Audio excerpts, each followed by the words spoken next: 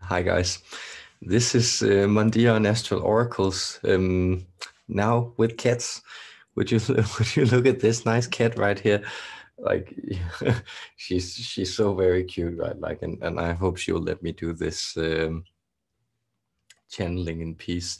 But the guy I'm subletting this place from, he kind of took this cat in, and I think he just well somewhat abandoned it, and she's like a big kitten. I don't suppose she's much more than 12 weeks old, so she needs someone to take care of her before well she gets let out into the streets, and hopefully the neighbor will also be a little kind to her. But it's one of these strange manifestations, because I was really hoping that I would get to connect to a cat again when I move places, and here it is. Like again, be careful what you wish for, right? For she's a kitten, and like oh, she's very cute, but she's also very annoying. But at the same time, yesterday when I was meditating, she was in here, and then well, she plunged herself on my lap and then just began purring. And it's so interesting with this, once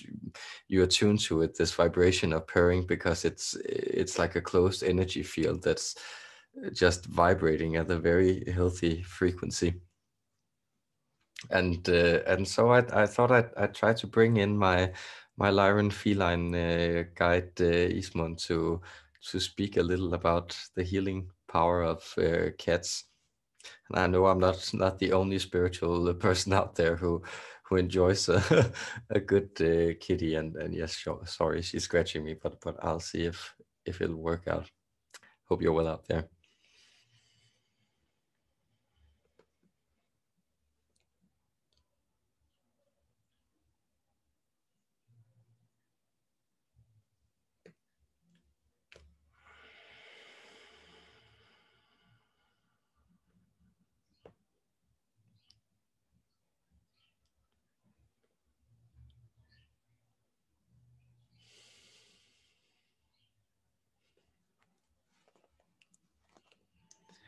Yes, I'm so happy to join you, and I'm so happy to be accompanied by another feline spirit here in this room with you right now.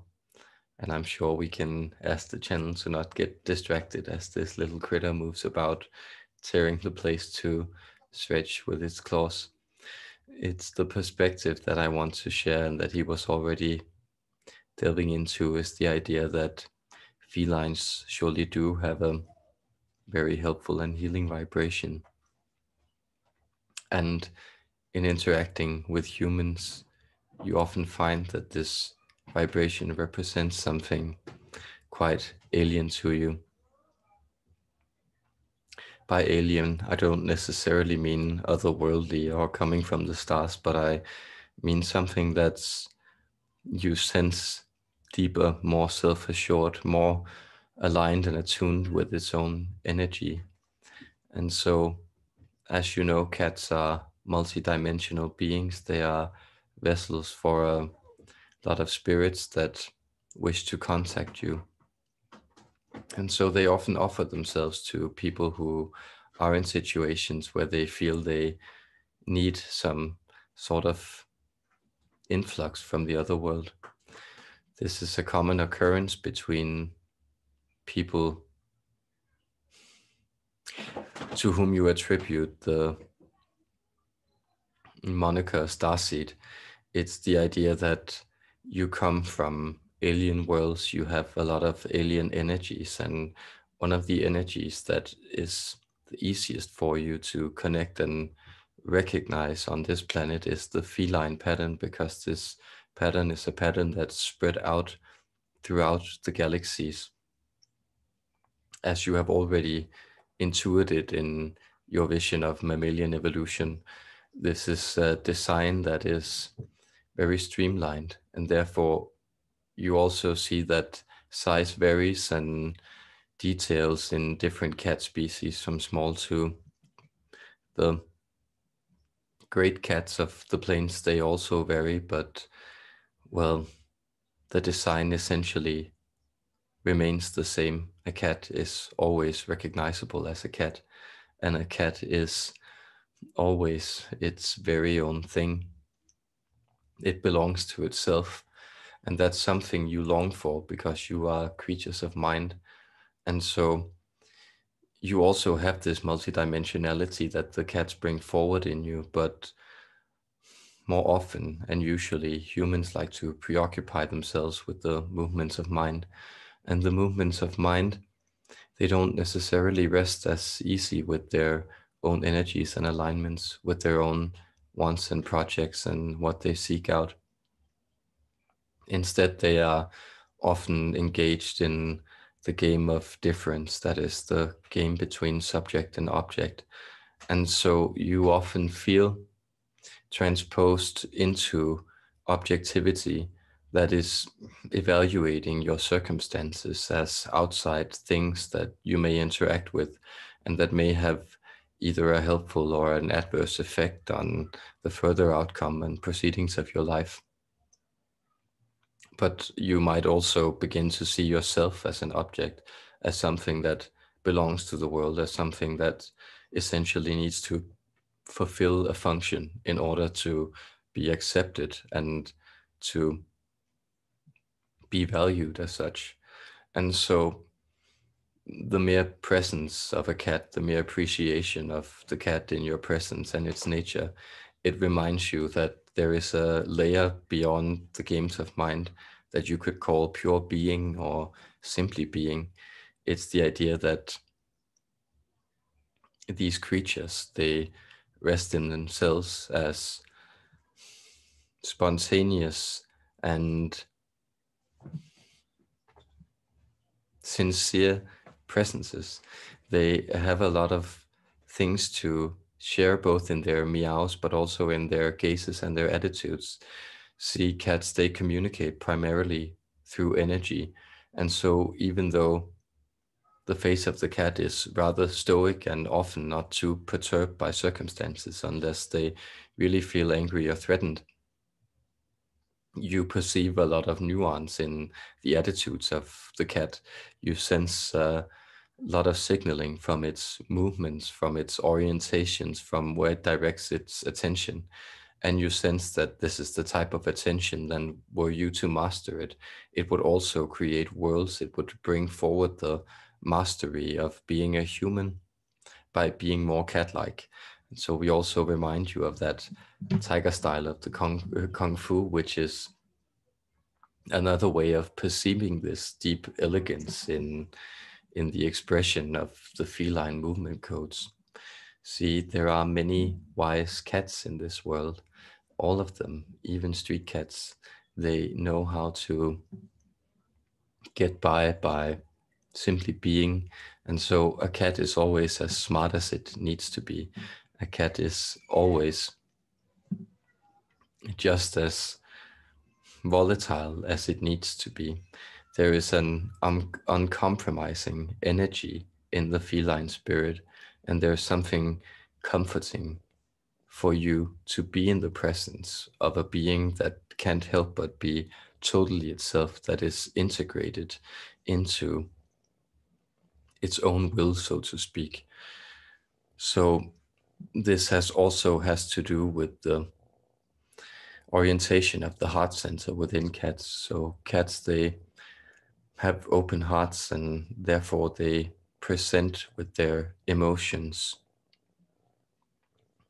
on the outside, so to speak. There is no difference between what goes on within a cat and what a cat chooses to communicate to the world. This is a very, very powerful way of being, and it's a way of being that humanity is slowly opening up to, but it is still difficult for you to come to a point where you feel that when you open your heart and you uncompromisingly communicate to the world for what you communicate to the world what you want and ask for the things that you need in order to exist, and allow the world to see where you truly are and how you truly feel, that you may be shunned or neglected or mistreated by these circumstances, that these are vulnerabilities that are opening up. But then notice again that the cat can be vulnerable, and one moment it can, even if it's a trusted companion of yours, allow you to tickle its belly. But at the same time, when it doesn't want it, it will sink its claws into you, or it will simply go about its business and do something else. And this is in stark contrast to the quietude and calmness that these beings also possess. Now see this little critter here, this little feline spirit, which has also joined this vessel as a type of spirit guide to help him align with the energies and ground him into a type of love that resides in his heart for beings that cross his path, that there is something that is unconsidered and simply spontaneously, purely emotional in this relationship between the human and the cat. And as this cat now purrs in the lap of this vessel, and as he channels these energies, there is a meeting of the purring in his heart, and there's a quieting of his energy field that is very healthy. And so notice that when cats are purring, they are in a sense channeling source, they are channeling the vibration that they need to align themselves.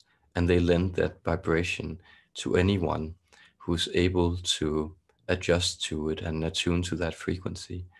And this is also where the companionship of cats and humans come into play, because humans are very skilled at attuning themselves to other creatures. This is essentially the spiritual gift, the gift of telepathy. It is the gift that you can sense extraneous energies and then make them a part of you. This is the great potential of love that sits within the human heart. It's the ability to make every part of the world a part of your being, not as something you want to control or dominate, not as ego, but as pure being, as pure existence, as something that is extended in love into being directly from source. And you extend that love into being with your consciousness. This is the true nature of human consciousness.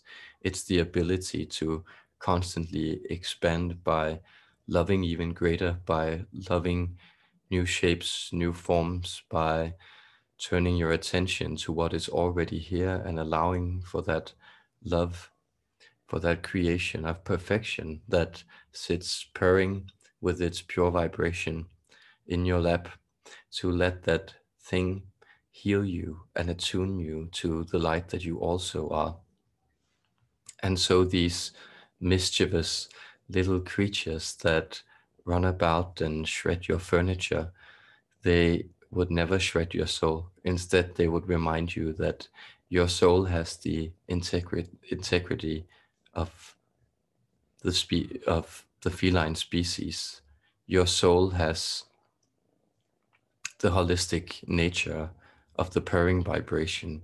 You are also made up of a sacred syllable spoken into existence and sung over time by a choir of angels. This is your true nature.